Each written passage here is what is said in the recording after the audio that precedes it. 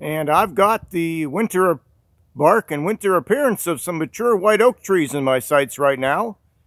I am still at the Fort Ancient State Memorial in Warren County, Ohio. And I did a few other videos this morning of some tulip poplar and beech and Kentucky coffee tree, taking advantage of this clear weather and good lighting. And these are almost like twin white oak trees here. They're both about 6 feet apart. And you can tell they grew up at the same time, and one has spread to the east, to my right here, and the other has spread its crown to the west or my left, and the middle ground is kind of being shared by these trees.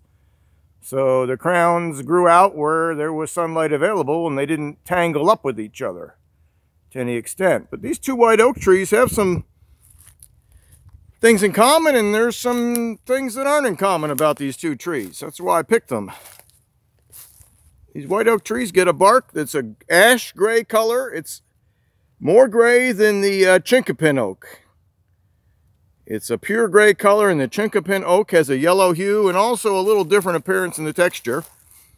And here's our white oak. This one's about 3 feet in diameter, and we've got some chunks about an inch and a half long, and maybe an inch wide. And it often leads to a furrowed appearance, especially I'm noticing more on the north side of these trees.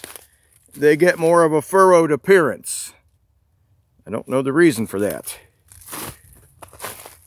Some white oaks get like a vertical flake, where the bark is flaking. You can see right here it's flaking in vertical sheets, and it's only flaking on one side and not the other.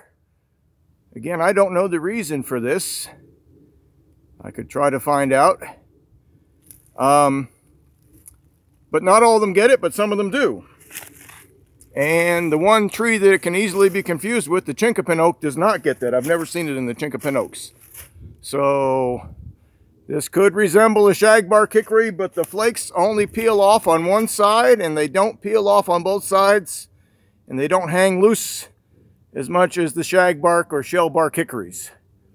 So some variation amongst these two trees, and this is their beautiful winter appearance.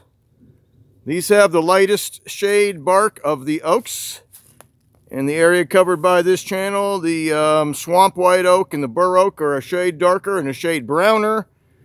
And the red oaks, the red oak group would be the scarlet, the pin, and the red oak itself are a much darker brown color.